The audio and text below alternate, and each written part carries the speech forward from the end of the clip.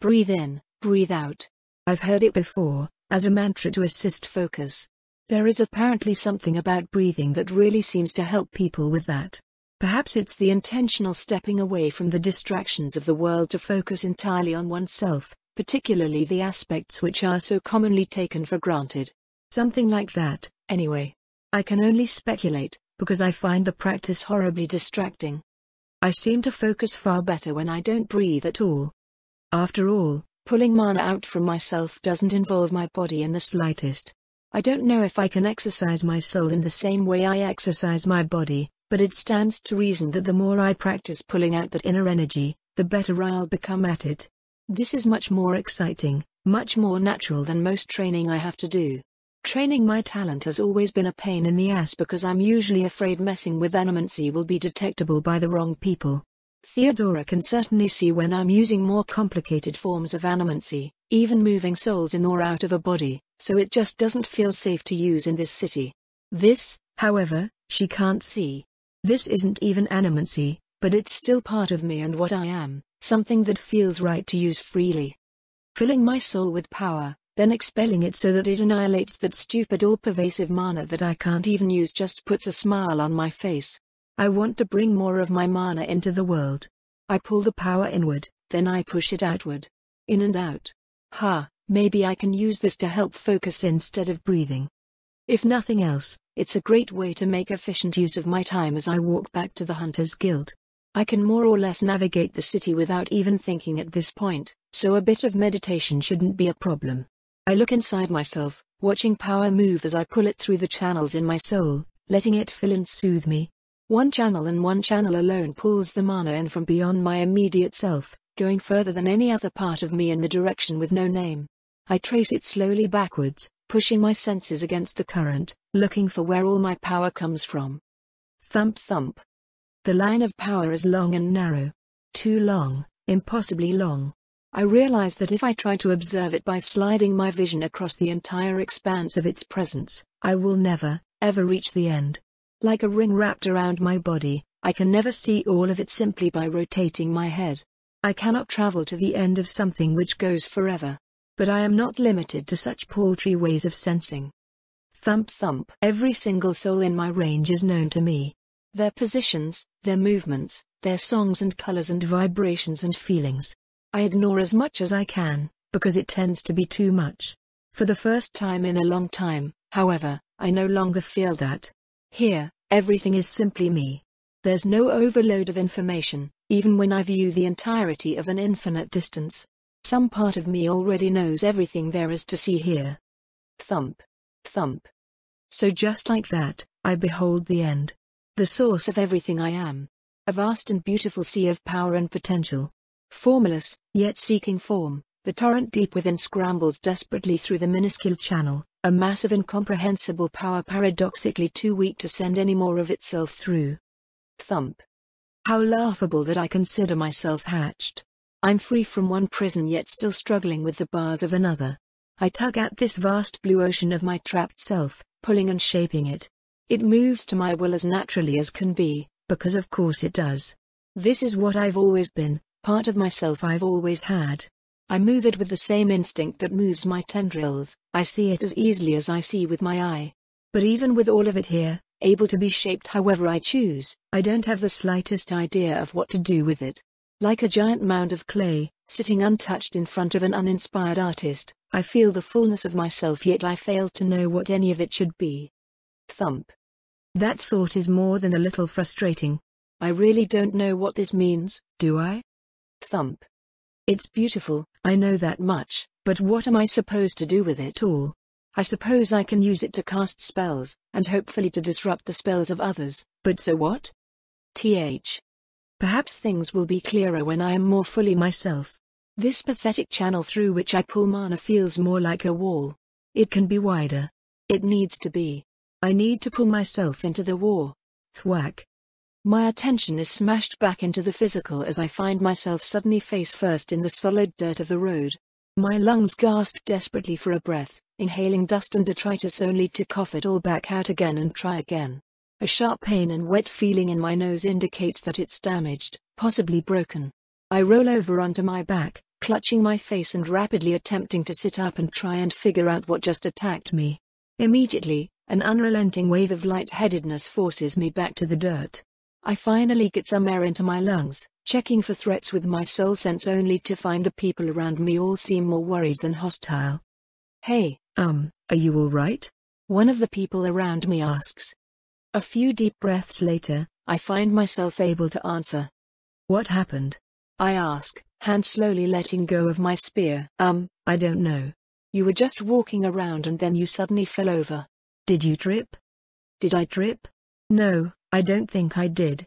Actually, given the burning feeling in my lungs, I might have taken my focus a little bit too seriously. I think I forgot to breathe." "I'm fine, thank you," I mumble, embarrassed. Waiting a short while to catch my breath, I slowly stand up and resume my walk to the guild, face red. Okay, maybe that's a little too much focus. How long had I been walking without breathing? The rest of all that. I don't have any idea how to process that. I'm some kind of big, blue mana mass in addition to everything else. I look down at my tiny hands, clenching and unclenching them. I hate this stupid body. How did I end up in such a pathetic vessel? Whatever. No sense dwelling on what I can't change. I'll just focus on drawing that mana for now, I think. And breathing. Best not to pass out again. At least my walk is almost over. The guild pops into my senses, a cacophony of familiar and powerful souls that always whets my appetite a little. Not that I have any intention of eating my comrades, but it is what it is. The feeling puts me in a better mood. It's refreshing. The ache of Angeline's death still pulses inside me, but I no longer feel so helpless, so angry. I can do this. I have friends and family and a way forward. The receptionist looks up and waves to me when I enter the guild. "Vita, there you are," she says. "You're needed for a mission. Have you seen Penelope?" "Ugh, that figures. Well, I guess I can't complain. There's no better way to get stronger than the forest." "Yeah, I have," I answer. "Want me to go get her?" "I don't know when she'll drop by on her own." She gives me a once-over. "How about you drop by the medical ward real fast? You look like you just lost a fight with a runaway wagon." I blink. Oh, right. Between the cut side of my face and my possibly broken nose, I'm probably a bit of a bloody mess. I just kinda forgot about the pain, but getting it healed is probably a good idea. I nod and make my way towards the healers as instructed.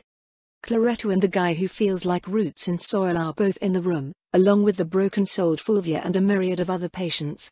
Soil Soul is asleep, but Claretta sings clearly and crisply, a wordless and beautiful tune that starts sealing up the cut in the side of my face as soon as I enter the room. My nose, however, just starts hurting more. "Ow!" I yelp, holding my face. Claretta glances at me and stops singing, her slow exhalations betraying a deep and full-bodied exhaustion. "Vita, right? If that hurt you probably have something broken. The spell is complex enough to try to set it, but it's faster to do so manually. May I see your nose?" I nod, approaching and bending down a little so the wheelchair-bound Claretta can get a closer look. The deeply tanned-skinned and dark-haired woman stares at my face with complete dispassion, arm moving up as if to do something for a moment before she grimaces and returns it to her side. She still has no hands or feet, though the beginning of wrists and ankles seem to be starting to form. Hopefully she'll finish healing soon. "Jeremy." Claretta snaps. "Wake up for a second, I need someone with fingers." A comically large pile of blankets in the corner starts to move, the soil-souled man emerging and blearily blinking the sleep out of his eyes. "Mup, mup," he mumbles, yawning as he makes his way over to me. "Geez. What wall did you piss off? Do I seriously look that bad? Can you just fix it or whatever?" I grumble awkwardly. "I need to go grab Penelope." He shrugs, grabbing my forehead with one hand and snapping my nose back into place with the other. Another gout of blood gushes out for a moment before he stops it with a spell, the pain quickly vanishing. "There you go," he yawns. "Tell Penelope I said hi. You need anything else, Claretta?" "No," she answers blandly. "Rest well, Jeremy." He nods, waves, and returns to collapse inside his fortress of fluff. The biomancers here must be getting run pretty ragged, still. I should probably head out and let them work, but I can't help but find my attention drawn to Fulvia's damaged soul. I stop by her bed before departing, trying to determine how fast she's been healing. It's really not much. If I couldn't look at the soul down at a ridiculously detailed level, it wouldn't look like she was healing at all. I check around with my soul sense, trying to determine if anyone is paying much attention to me. Only Claretta seems to care. She's not currently looking at me, so I pull out a shard of myself and crush it, sprinkling the raw soul energy over Fulvia's spirit. The reaction is immediate. Her soul pulls in the power almost exactly like my revenants do. Fulvia doesn't feel dead, though. Perhaps this is just how damaged souls react. Either way, the shard dust heals her considerably. I can probably just fix her. It feels like a wretched joke to be put in charge of her, Claretta says, causing me to jump a little. A series of bars jutting out the sides of her wheelchair allow her to move around a bit even without hands, and she's managed to sneak up on me with them. I was just looking out for her. Souls are distracting. Unknowing or uncaring about my surprise, Claretta simply continues to talk. She's certainly not going to want to see my face if she wakes up, the crippled biomancer says, an utterly humorless smile on her lips. Yet they commended me. Can you believe it?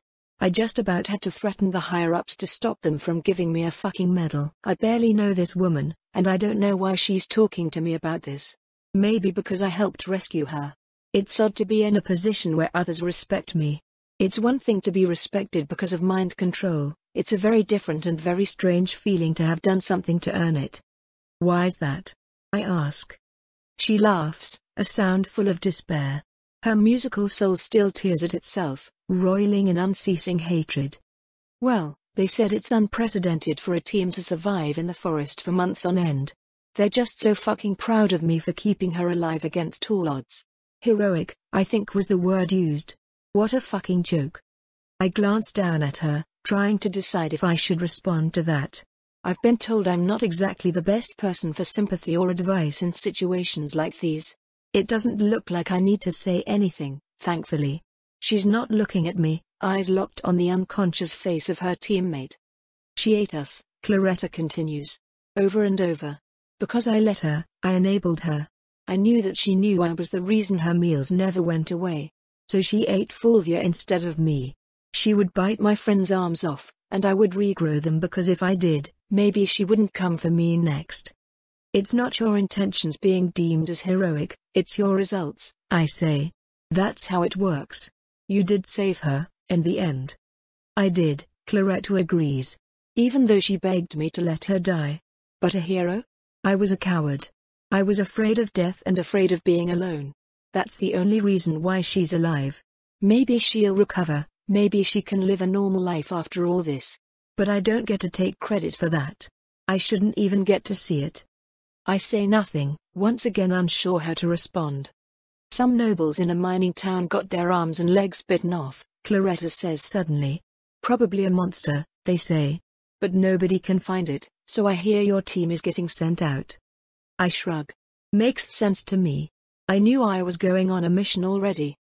It's her, Claretta insists, eyes wide in my direction but not seeing me at all. It's that child. That thing. I know it is. You have to kill her this time. Please. She's going to be even more dangerous than last time. She'll keep getting smarter, keep getting stronger. You have to kill it now. She's not the only one getting more dangerous, I say. We'll be ready this time. Claretta nods firmly. With a tendril, I pull out another 2 shards, judging them to likely be enough. I'm a bit leery of using my soul like this, considering how much work I go through to get this power in the first place, but I smash them anyway and sprinkle them on Fulvia's shattered soul. They'll just grow back when I eat. A tense 30 seconds or so pass, and then the woman finally starts to stir. Her soul is still a total mess, but it doesn't need to be fully intact to function, and I don't want to waste any more shards than I have to on this. A look of absolute horror creeps up Claretta's face as she watches her former teammate squirm slightly on the cot. She doesn't quite wake up yet, but she probably will soon. It's enough to enrapture the biomancer. Taking advantage of her distraction, I quickly excuse myself from the medical ward and, more importantly, the conversation. I quickly head back to the immortality lab, practicing my mana control on the way. Strolling downstairs, I'm disappointed to find that Vitamin does not jump into my arms from above as she usually does. Instead, she's lying on a table, Margaret standing over her and drawing tattoos on her skin. "Hey, guys," I say. "Hi, Mum." Vitamin chirps back happily. "Don't move," Margaret snaps at her. "Hello, Vita." "I'm afraid I've got to steal Penelope," I announce. "We've got a guild job." "Ugh, what terrible timing," Penelope complains, emerging from one of the side rooms. "Nothing for it, I suppose. Let's." Her words cut off as she looks at me, said look quickly turning into a glare. After a moment she rushes forward and grabs my face by the chin, pulling me closer. "Ah woo!" I grunt in surprise. Her stare is intense and unblinking, and behind her gaze I feel her thoughts moving a mile a minute. "Your eyes," Penelope mutters. "They didn't used to be blue." "My eyes are blue? How are the pupils?" I ask immediately. "Pupils?" Penelope mutters, pulling my face in closer. "They seem normal. Perhaps slightly vertically ovoid, but not enough that anyone will notice." "Why? What do you know about this?" "My soul is a big blue eye with a vertical slit pupil," I explain. "So if my real eyes are becoming blue too, that's my first guess as to what's happening. My eyes used to be green, right? Do you think people will notice?" "Yes and yes," Penelope grumbles. "Probably not most people, but the team will. Your family too, but you can just tell them the truth." "I mean, I don't know the truth. I've been practicing pulling mana out a lot, and my mana is blue. Sort of. It feels blue in the same way souls feel like they have colors. Anyway, that's about the only super relevant thing I did since you last saw me, unless getting into a fight to the death counts." Penelope blinks incredulously at me, then sighs. "Of course you mentioned that as an afterthought. Explains the blood on your face, I suppose. Who was your unlucky victim?" "Nah, don't worry. That's all my blood." "How reassuring," Penelope answers flatly. "I shall sleep soundly tonight. Anyway, if the team asks you can blame it on me. It's not like they can get any more insufferable about the modifications you told them I was making." "Ugh, I'm sorry. Are they bothering you about that? I genuinely did not realize they would make such a big deal about it." "It's fine," Penelope sighs, waving me off, and not something I ever expected an apology for. Still, I am an expert at ignoring stupid, ignorant opinions. It isn't a major issue. Now, other than your recent death battle, are there any other shocking revelations you'd like to unveil before you forget? I think for a moment. Is there anything I've been meaning to tell Penelope but forgot about? The souls inside your lobotomized rats are all wrong. They don't grow anymore. They still function like souls, and they still seem to be involved in controlling the body, but they've become stagnant." Penelope's eyes go wide. Oh, my goodness. So there is a link? Soul growth. Yeah, I confirm. I've been thinking about it for a while. The Mistwatcher puts souls in us, but we don't need them to live. They grow bigger as we grow, and it just eats them when we die. We're like a fucking farm. Penelope frowns, tapping her chin. That checks out, I suppose. All the more reason to never die. Though to be fair, it's not as if we don't get anything out of the deal. I'm not sure how one would channel mana without a soul. I guess that makes sense, but whole Misty still seems like an asshole to me. What else? There are some other things I haven't told her, right? Oh yeah, also when I focused really hard on channeling mana I entered a seemingly infinite expanse from where I apparently pull it all, and then I fell over because I forgot to breathe. WH. And after nearly killing me, Capita heavily implied that her gang is trying to assassinate the king. The king? Wait, your fight was with... Also, a High Templar walked up to me and said that the Inquisitors are coming. Penelope stares at me. I stare back. Is that all? She asks. Are you done? I think about that for a moment, sucking on the inside of my cheek. Penelope crosses her arms, tapping her foot. Yes, I conclude. I'm pretty sure that's all of it, at least for now. She lets out a huff. Okay, then we... Oh, right. I interrupt. I fixed Fulvia's soul. Well, mostly. Heavily damaged souls seem to absorb raw spirit dust the same way that revenants do. Penelope takes a deep breath in, letting it out slowly. Okay, she says, doing her best to sound only slightly exasperated. Well, that's all very interesting, but we should probably be getting back to the guild. The Inquisition is going to be bad news. I was afraid of that, I grumble, following after her as she walks towards the exit. Bye, Mum. Vitamin pulls out. I said quit moving. Margaret snaps. Bye, you guys. Good luck while I'm gone. I respond, waving at them both. So what's the Inquisition's deal? While you shouldn't go around saying this to anyone, it's an open secret that the Inquisition is the Church's animancy branch. Not, ostensibly, for any sort of nefarious purposes, however. As you may know, at least a small modicum of animancy is necessary for detecting animancy. It's an amusing conundrum. Animancy is against the law, but in order to be even remotely capable of enforcing the law, animancy must be used. I scowl. So at the very least, these guys are going to have the ability to see souls? I ask. At the very least, Penelope agrees. They're not supposed to be capable of much else, but I wouldn't be overly surprised if they are. Power like yours is a bit too tempting. You are going to need to avoid them entirely either way, that much is certain. Thankfully, there are exceptionally few Inquisitors. A bit over a decade and a half ago, that entire branch of the Templars was gutted when the High Inquisitor at the time was found guilty of, shall we say, loosely interpreting the doctrine on animancy. Over half the organization was compromised, and the loss of personnel and reputation is something they've yet to recover from. And how am I going to avoid them? They're looking for me, aren't they? I ask. You're the scout, Penelope dismisses. You managed to avoid half the monsters in the forest, so you figure it out. They have no official capacity to investigate yet, which means if the Inquisitors are being sent it's because they're hoping to catch you in the act. They may not be able to run an official inquiry, but they can bypass most of the bureaucracy we're tying them up with if an Inquisitor personally witnesses you performing animancy. You have more than just your own soul in your body, and that probably counts, so you need to make sure you are never seen. I nod glumly. This might make saving all the souls inside me a little more difficult. Let's try to hurry up on this immortality thing, I sigh. Penelope chuckles dryly, locking up the lab as we exit. Well, it's a good thing you said so, because before now I was planning on taking things as slow as... A beeping noise suddenly cuts her off, causing her to scowl and fish around her collarbone. Penelope? Lord Erebus's voice asks from the necklace when she pulls it out. Johann, Penelope grumbles in answer, weaving a silence bubble around us. What do you need? Penelope. There you are. You weren't answering. I've been horribly worried. I told you already, Johann, my experiments are too delicate to be letting rogue mana signatures invade my lab.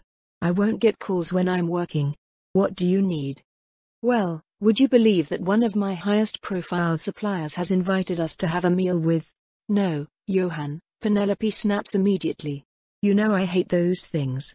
I know, but he's quite the family man and I feel it would be somewhat of a faux pas for me to show up without my fiancé. I'm sorry Penelope, but you know how delicate these things are. I'm being called to the Hunters Guild, Johann. I won't even be in the city. I'm sure your supplier will understand. A mission? Penelope, but your hand isn't healed yet. And the hunters lately have been dying by the dozens. You can't. I can't. What? Penelope hisses into her necklace. What I can't do is sit around and eat fancy dinners with rich old fools while my city is in shambles and my country is under siege. I am a Vesuvius. I slaughter Volca's enemies and uplift its kings. Do not presume to tell me that parading around as your accessory is more important than how I choose to use my time. Penelope is red in the face by the end of her tirade, hand clenched like she would crush the metal bead at the end of the necklace if she was able. Lord Erebus is silent for a good while after that, to the point I almost think he's ended the communication. Is that what you think I've been doing? He answers eventually. Penelope, you've barely spoken to me since you got that research lab. You got injured on your last mission and you didn't tell me. And who says I have to tell you? She demands. No one, Penelope. But why aren't you? Is it not reasonable for me to be worried about that? I love you, Penelope. I just want to see you from time to time. She sighs, some of the anger deflating out of her. I'm sorry, Johann. I know you do. Now just isn't a good time. but I will work on keeping you better informed. Okay? A sigh is heard from the other end. All right. Be safe. Of course I will, Johann. I can't be going and getting myself killed before I'm immune to it. Oh, and you may wish to know that the Broken Dragons have implied plans to usurp the king while attempting to recruit a certain member of my team. You think you can use that to our advantage? That's... Yes, probably. I'll see what I can find. Thank you, Penelope. Goodbye, Johann. She tucks the necklace back into her shirt and sighs, seeming suddenly exhausted. You okay? I ask. Penelope chuckles, shaking her head as we resume our journey back to the Hunters Guild. You're a lot like him, you know, she says. Very focused. Though while Johann sees people as a series of tasks to accomplish, you tend to not see people at all. I scowl, confused and offended. That's a weird way to respond to me asking if you're okay, I grumble. I'm trying my best. She smiles, squeezing my shoulder with a still growing hand. Thank you, she says. Somehow, I like being one of the people you try for. You joke about it, but it feels like you're the only person who understands me and still actually wants to be around. I tilt my head. You're welcome. I hedge. Why wouldn't I want to be around you? In addition to all of the prior reasons I have given you, Johann and I are using you in a scheme that will hopefully corrode the political power of the Templars enough to loosen their control on the metal trade, Penelope says. It's been going on more or less since you met him, but I declined to mention anything until now. I nod. Less power for Templars sounds good to me. Okay, I say. Neat. Penelope laughs. You're not even surprised, are you? Or angry? You made me promise to tell you things like this and I kept it a secret and you're not even angry? I shrug. You told me now. So, that's progress. Why would I be angry? You're not gonna hurt me or my family, so anything you do is fine. She laughs some more, shaking her head. See? This is what I mean. You seem like a fool, but you just have your own personal logic. And it's beautiful. I don't have to worry about what you'll think of me. I really can just tell you anything. I can speak my mind. So why don't you?